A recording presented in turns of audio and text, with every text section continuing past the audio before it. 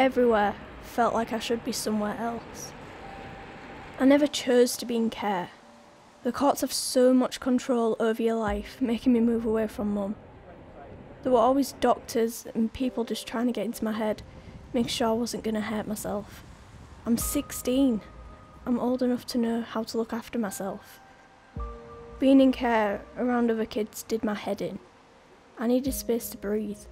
I spent as much time away from the home as I could, just wandering. Said I was out seeing friends, and there were no questions asked. Sometimes I just wanted to forget things and have a laugh. Being out, having new mates and a place to hang out really helped break the boredom. Jack didn't care where I'd come from. He was in care too, and he had his own stuff to deal with. He seemed happy to have me with him. Being somewhere different with some vodka and tabs helped us escape. I was out pretty much every night. Sometimes I was back for curfew, sometimes I wasn't. The drugs helped block out the path. Being someone like me, living around here meant that there wasn't much point in thinking of the future. Hanging out in parks, you saw all kinds of people. Drugs weren't hard to get a hold of. Loads of people were dealing. There were dodgy people too. Getting involved in harder stuff, but I kept out of all that. I didn't worry about anyone hurting me. Well, almost anyone. My biggest danger lived inside me. One night, me and Jack were chilling in the park. The lads were smashing stuff for a laugh.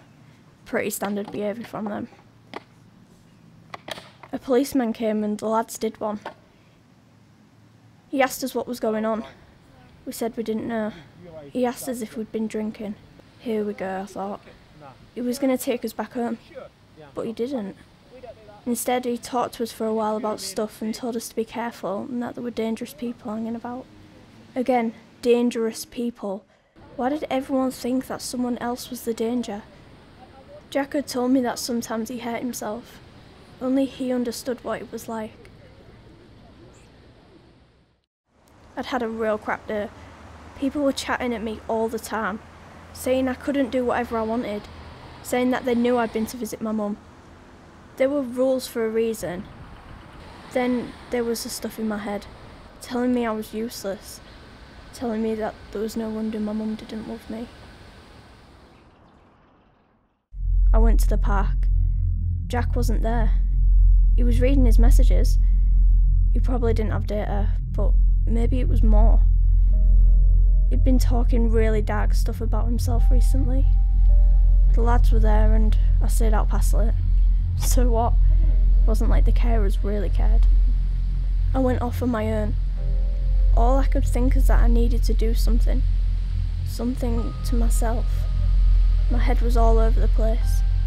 I started letting the danger I was to myself take over. Something big to hurt myself this time. Something to make things feel better.